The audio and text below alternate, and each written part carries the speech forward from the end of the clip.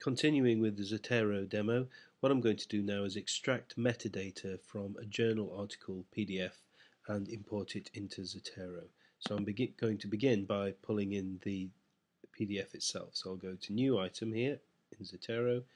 Just remember I can open and close Zotero using the little icon there at the bottom right. And now I'm going to open a store copy of file. This is different from a link to the file because it copies the file to your Zotero directory and synchronizes it to your online Zotero account. So it's immediately available on all computers that you use and have it installed on. So I'm going to go for store copy of file, and I'm going to choose this article here.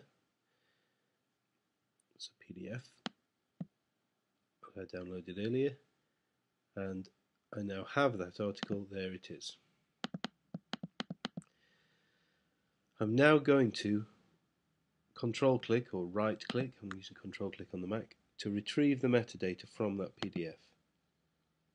And it's found all of the metadata from the correctly indexed PDF, and here I have my citation. So all of the metadata is now ready, and because I happen to have a Google Doc available here, if I go down here and drag it in, there is my full reference information.